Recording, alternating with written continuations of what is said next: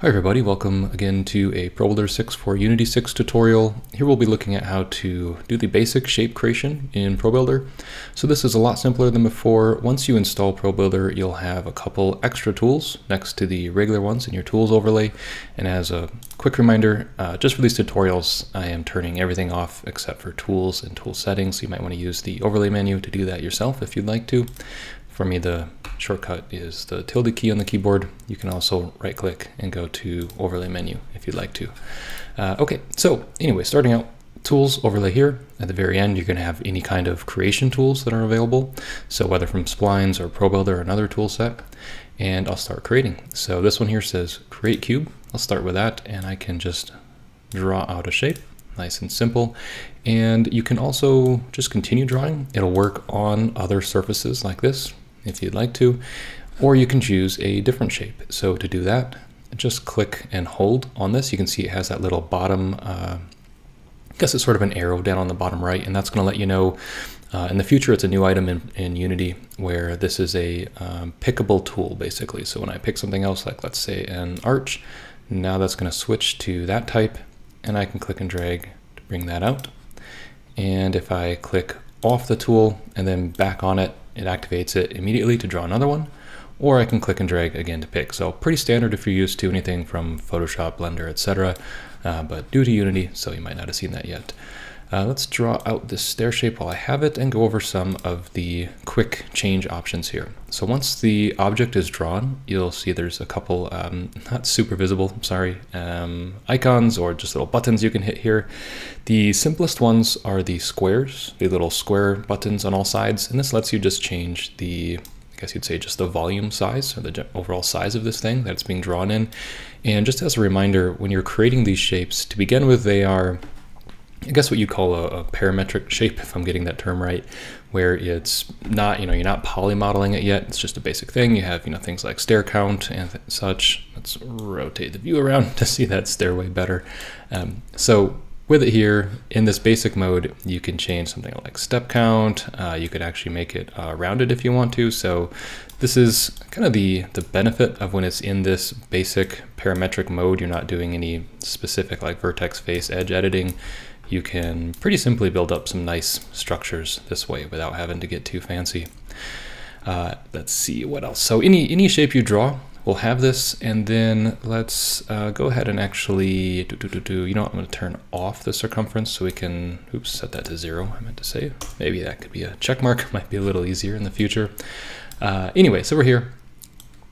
Slim this down, and let's talk about also the arrows here. So these are used to rotate the shape within the volume. So it's a little tough to see, and when you use it, it'll make more sense.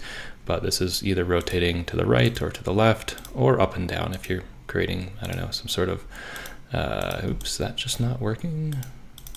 Well, looks like we've discovered a bug, or maybe it has something to do with what I've done here.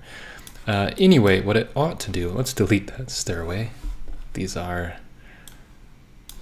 semi-unofficial tutorials, so there's going to be a few oddities. There we go. So what it ought to do is keep rotating it, make some MC Escher staircases or something if you want to. Not sure why that didn't happen before. Okay, so if you experience that, submit a bug. Otherwise I will also, of course. Anyway, so you can use those to rotate your objects around. Works for anything. You can use the buttons, the little dots on the corners to do that as well. And then you have the options here. So if I select different object, let's just actually, so I'll click the move tool, or you could hit escape on the keyboard to get back to a standard tool. All of these here are the standards, by the way, so that's something I should quickly demonstrate here. If I'm in a tool like this, so a creation tool, or even in some sort of editing context, you can always hit escape on the keyboard and it'll pop you back to the last used. You can think of it as just very normal standard tool, so moving and rotating stuff. So I'll do that. I'll select this object here, and let's say I want to change some of those values again. You can see on the far right, it shows edit shape, and this is going to somewhat confusingly, I'm learning a lot more about this as I do the tutorials. Should have done it earlier. Somewhat confusingly give you the ability to edit the shape without actually changing or doing real vertex. So again, like just as a quick example, we're not going to talk about it in this one, but if I wanted to, you know, grab vertices and move them around and stuff like that, that's a totally different thing versus using the edit shape tool. So again, here, just like the stairway, I've got a couple options. I can give it more sides there, give it maybe a different circumference. I don't like that. I'll turn it off. More thickness here, something like that. And the same, use these little buttons or dot handles, whatever you might call them, to rotate and move and such this item around. So pretty straightforward. When you're using this tool after having drawn it, you can also change the type. So this is a little more advanced. No, not really, but it's something that, well, the use of it might be if you draw something like this arch and then realize, actually, I wish for whatever reason this was maybe just a door shape. I can change the type and now it's that, but it keeps the same volume. So in case you had that size set up just right, snapped everything, you can change it, and then you'll have, you know, different options here for the door. Of course, the options can't transfer over, and if you swap back to what it was before, let's say it was an arch, you're going to lose those settings. That's something we could probably keep. So I'll think about maybe we can change that. Okay, so that's pretty much it for basic creation, and we can talk a little bit more about, let's see what else there might be here. Oh, polyshape. We totally forgot polyshape. So I will actually just delete all this stuff real quick, get it out of the way. So polyshape is the second button over here on the end. And when you click that, it enters a different mode of creation where you're just clicking to place basically a 2D shape of whatever type you want. So it's good for landscape chunks or anything a little more organic. When you click back on the final point, you'll see it fills it in. And then as you move it up and down, you can kind of see down here in the corner, it's telling you exactly how high you're creating it. And there you have it. Once you click the last time, it'll kind of complete it. And then you can continue drawing more if you like.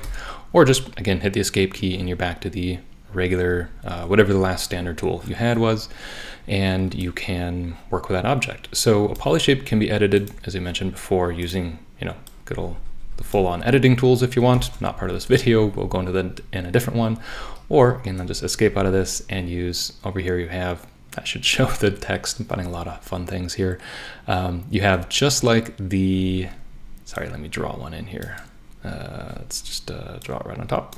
So if you have a regular cube, right, you can edit it, and again, or any kind of shape like that, and you can do the same thing here with a poly shape. So when I turn that on, now I can edit its points. So click and drag on those.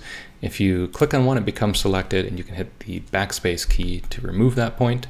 And you can add new points by hovering on the line. You'll see where that green dot appears, and click and drag to move that around. Also, once you're in this edit mode here, this type of editing, you can see the exact extrusion height or the height of it, so you can move that up and down. It can be negative if you want. And as a really useful option, if you're making like an interior space or something like that, usually turn on flip normals, and that will just basically make it right away into a nice little interior space. Great for FPS levels or a cave or something like that.